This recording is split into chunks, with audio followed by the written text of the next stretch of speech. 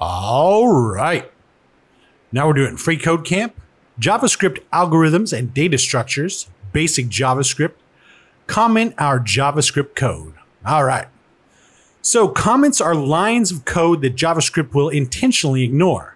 Comments are a great way to leave notes to ourselves and to other people who will later need to figure out what the code does.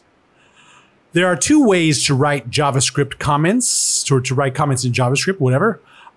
Using these two slashes will tell JavaScript to ignore the remainder of the text on the current line.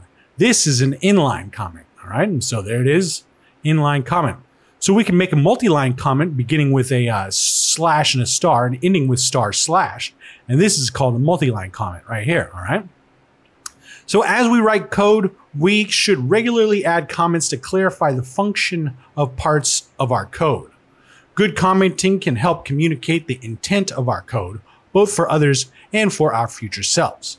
So we're going to try creating one of each type of comment. Yeah, I haven't seen too many examples of awesome commenting, so I'm not the best at it, ATM, but let's do this. So what we're going to do is make one of each type of comment. So let's do this first. Let's comment. Let's do the comment out. That's not it. Come on now. Slash slash. All right. And then we'll just say test one. How about that? And then we'll do another comment right here. We'll do slash. Come on now. Slash star. Star. Anyway, I don't know what's going on here. Look at that. Look at this. Anyway, so we've got this going on.